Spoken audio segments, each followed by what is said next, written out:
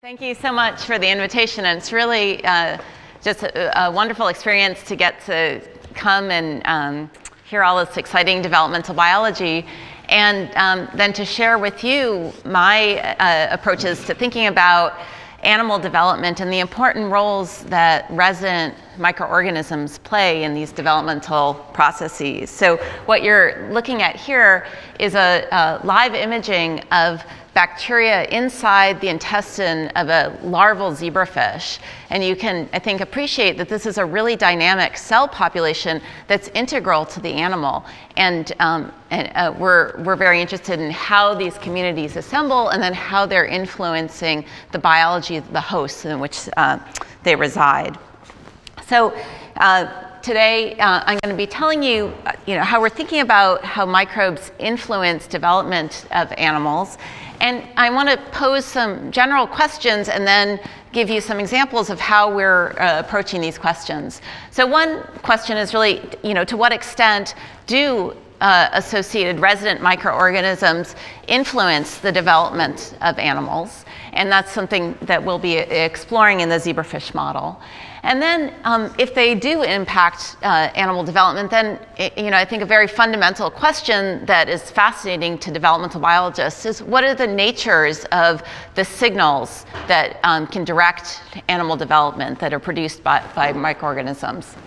And then finally, I'd like to end with some thoughts about the implications of the impact on development by microorganisms.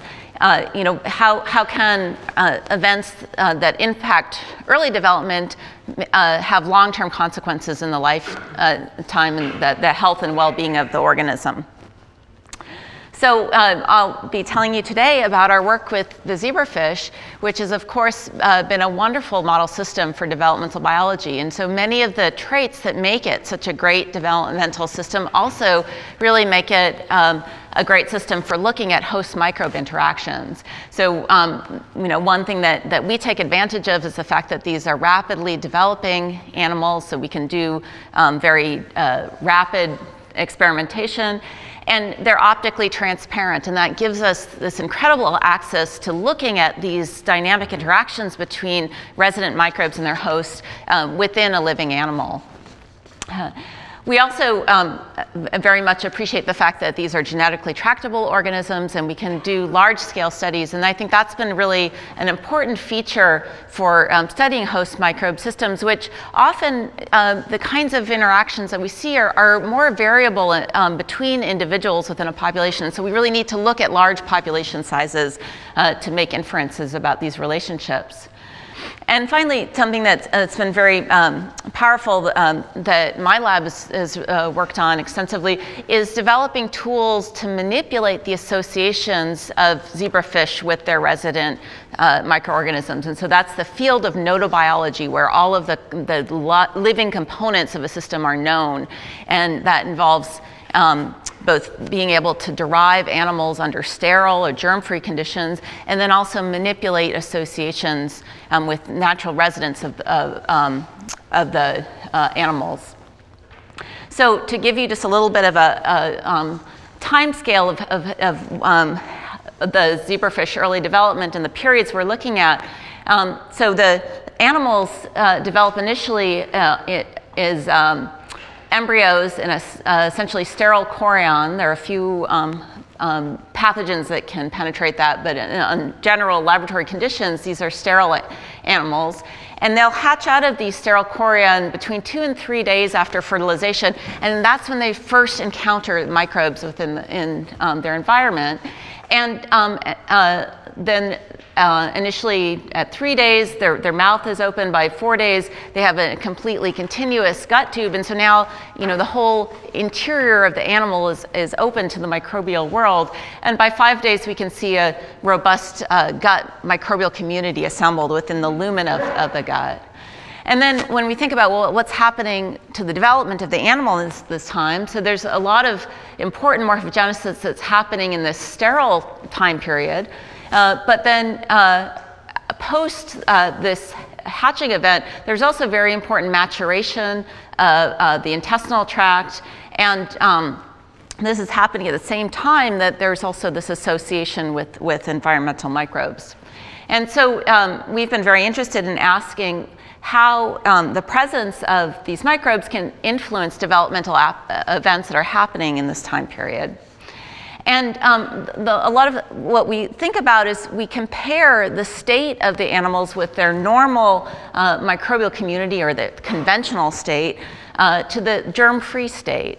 And this is the way we're thinking about this is very similar to thinking about the genetic basis for development. So, many times people will analyze the phenotype of a genetic mutant, and from that you can infer a particular requirement for that gene in a normal developmental process. And so similarly, we can infer functions of the microbiota in development if we identify a developmental deficit in the germ-free state compared to the conventional state. And so those kinds of studies have allowed us to make inferences about certain conserved responses of vertebrates to their microbiota. So these are inferences we can make based on the germ-free phenotypes of both zebrafish and mice, that they're requirements for the microbiota in normal digestive tract physiology, cell type specification, epithelial differentiation, immune cell recruitment, and cell proliferation, for example, within the digestive tract.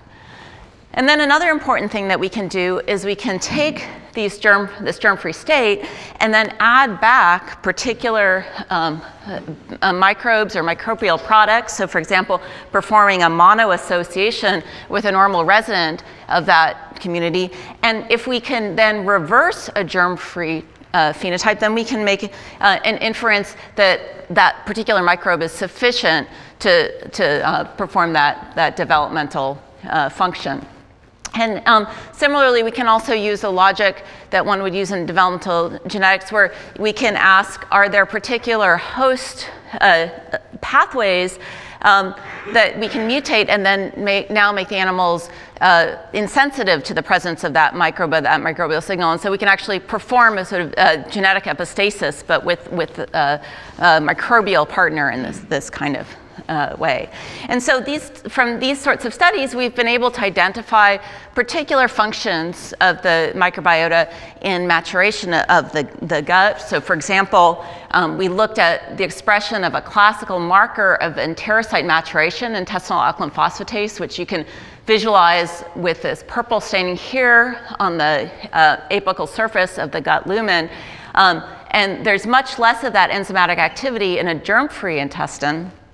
And we went on to show that there's a particular bacterial signal, the bacterial cell wall component lipopolysaccharide, which is a very common component found in all gram-negative bacteria, that is sufficient to reverse the lack of this alkaline phosphatase activity. And interestingly, that enzyme in the host actually detoxifies LPS. So it's this interesting feedback where the bacteria are upregulating an enzyme that makes the bacteria then less pro-inflammatory for the host. And that the host pathway that's perceiving that signal is a common innate immune signaling pathway dependent on MYD88, the common adapter for the toll-like receptor signals. So another germ-free trait that we've described is a paucity of secretory cells, shown here for these mucus-secreting goblet cells, which make up a smaller proportion of the total intestinal epithelium in the germ-free versus the conventional state. In this case, we don't know the specific factor, but we know that certain specific bacteria produce a secreted factor that will reverse that germ-free trait. And we know that it involves signaling through MYD88 and Notch signaling pathways that are classical pathways determining cell fate specification in the epithelium. We've also shown that in the germ-free state, the renewal of the intestinal epithelium is reduced. So there are fewer proliferating cells within the intestinal epithelium of germ-free versus conventional animals. In this case, we've actually been able to identify a particular secreted protein made by certain bacterial members of the community that's sufficient to upregulate that cell proliferation. And that's working through MYD88 and Wnt signaling pathways. So again, feeding into pathways that are well known to be involved in cell proliferation in the epithelium. And finally, another trait we've looked a lot at is the associated immune cells within the intestine, and in this case, the neutrophil cells, which are some of the first cells to come in response to an infection. But also here, we've shown that just the normal homeostatic level of neutrophils in the intestine is dependent on the presence of a normal gut microbiota. So there are very few of these myeloid peroxidase positive neutrophils in the gut epithelium of a germ-free versus a conventional animal.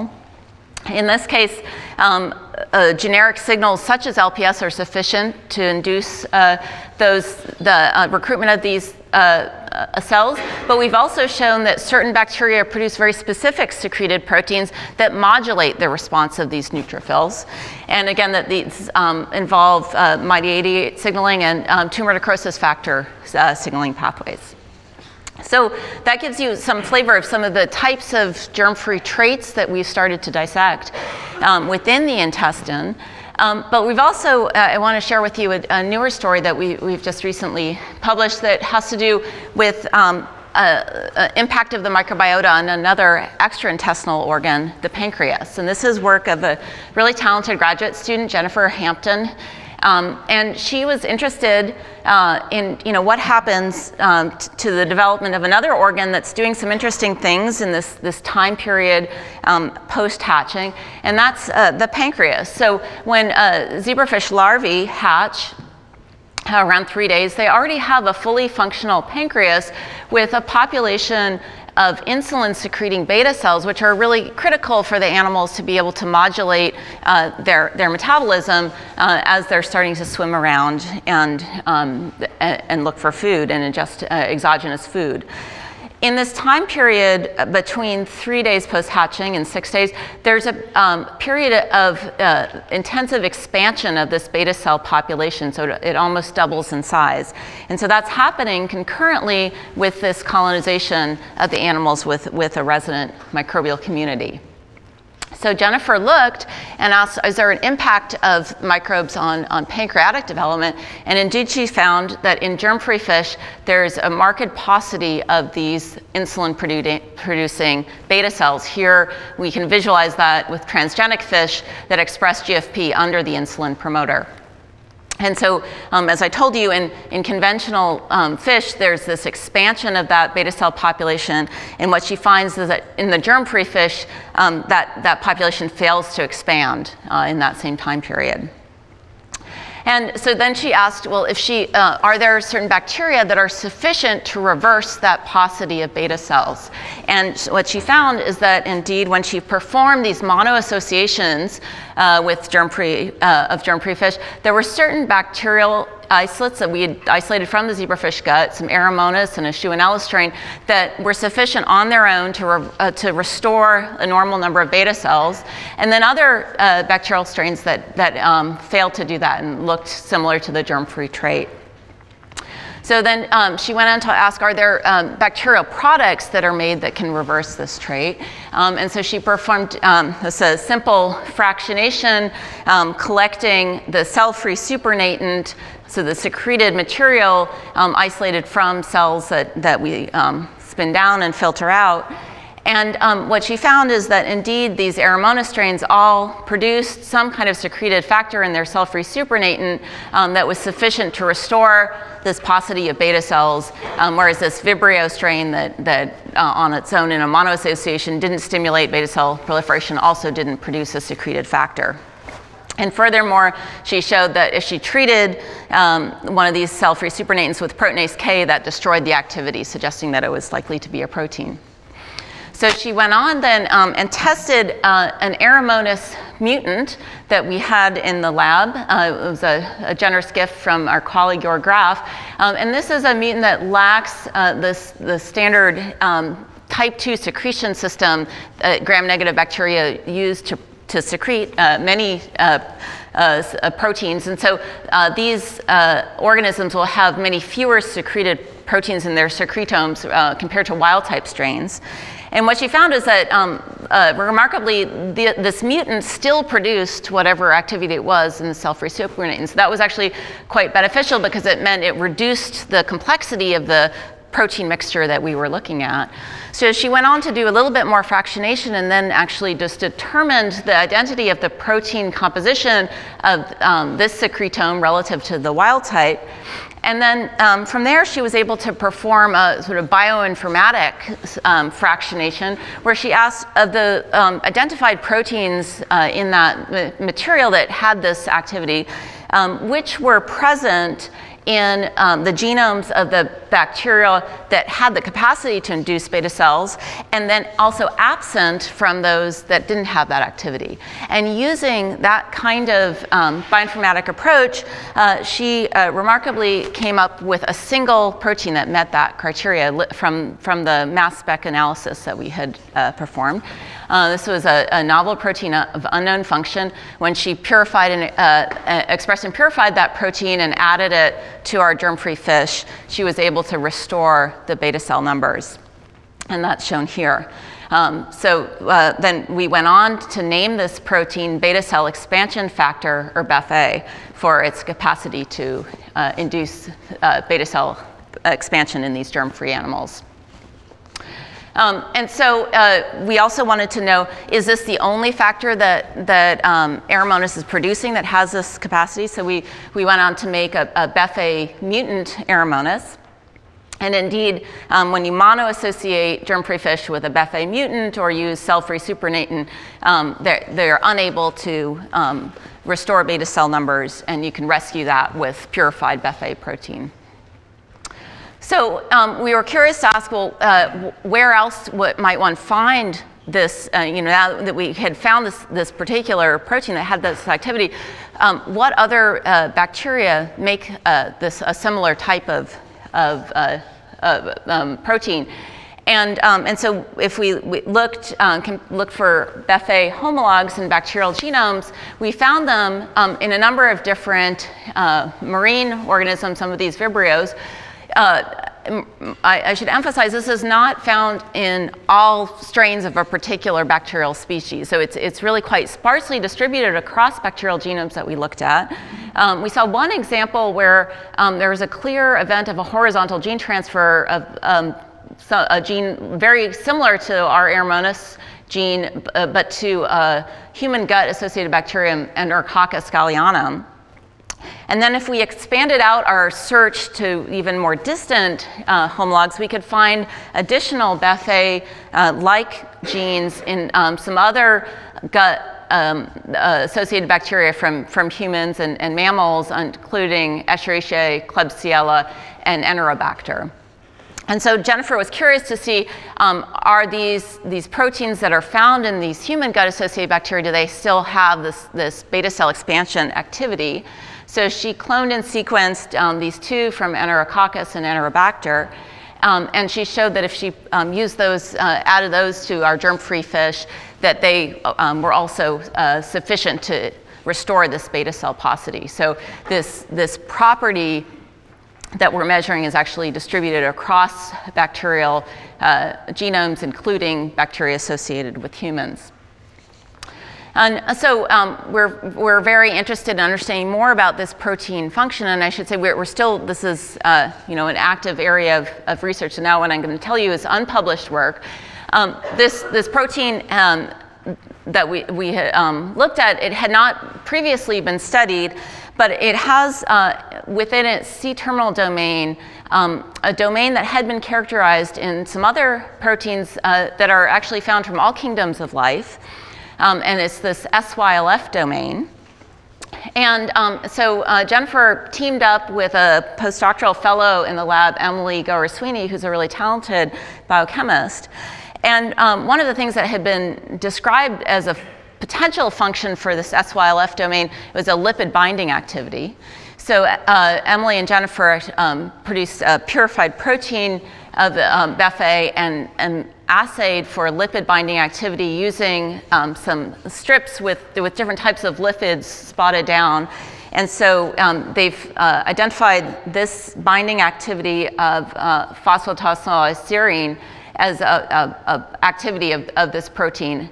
And we still don't know if this lipid binding activity has anything to do with the beta cell expansion factor, but it's an interesting clue as to a possible function for this protein. We are also really interested to know what this protein might look like at a structural level.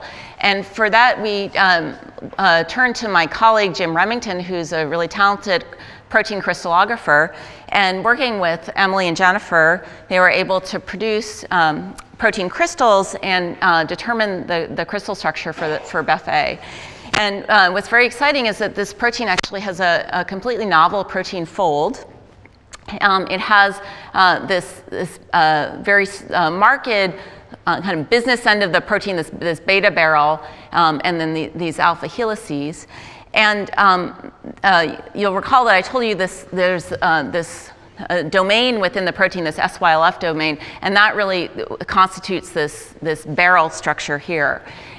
So you can see this is just a schematic of what that SYLF domain portion of the entire protein looks like, and that's the most conserved portion that's shared with these other more distant homologs.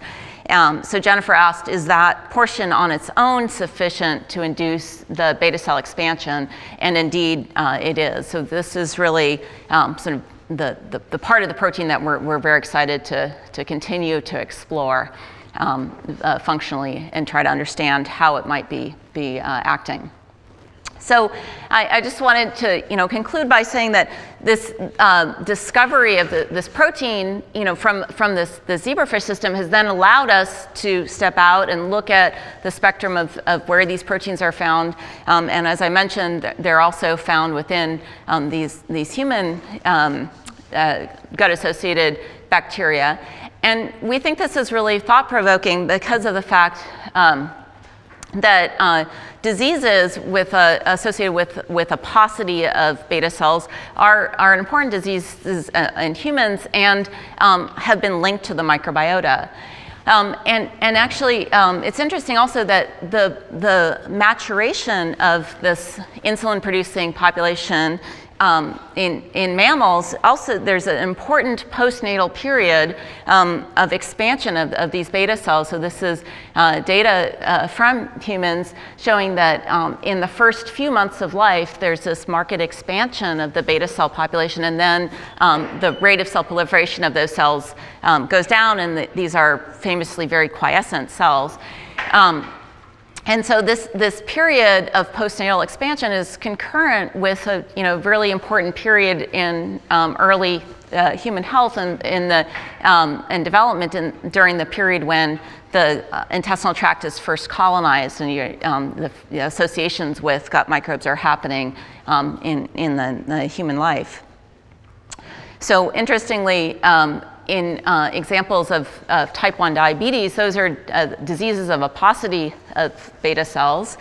And there's been a lot of interest in looking at associations between microbiota composition and risk for type 1 diabetes. And in one prospective longitudinal study of a cohort of children who were genetically predisposed to develop diabetes, they followed the composition of the gut microbiota of this cohort over time, and interestingly saw a subset of the children actually had a marked loss of microbial diversity within their microbiomes, which actually preceded the onset of disease and seroconversion. And so this is suggesting that there really could be some important roles of microbiota in the development of this disease. And I think it's thought-provoking to think about how you can imagine, our data is suggesting that associations with microbes early in development could impact the population size of the beta cells.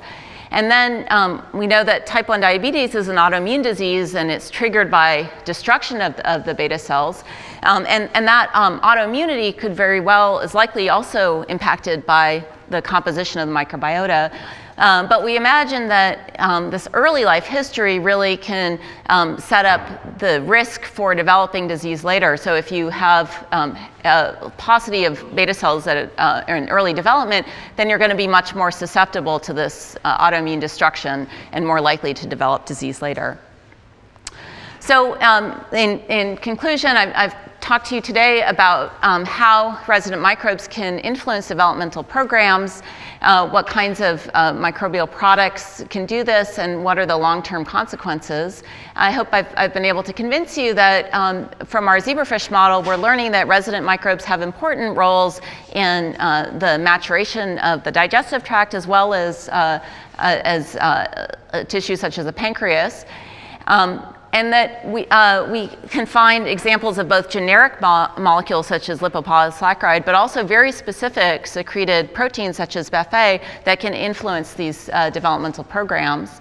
And that I would contend that as we think about diseases associated with microbiome imbalance, that we really should be thinking about developmental origins for those diseases, and whether early life history events that could influence development of tissues then can have long-term consequences for health. So I'd like to just conclude by acknowledging the people who've contributed to this work. Much of this work was that of Jennifer Hampton, now Jennifer Hampton Hill. She's just getting married, as well as other wonderful members of my lab. Some former members whose work I mentioned, collaborators at the University of Oregon, and my collaborators also at Harvard, and funding sources. And I'd be happy to take questions. Thank you.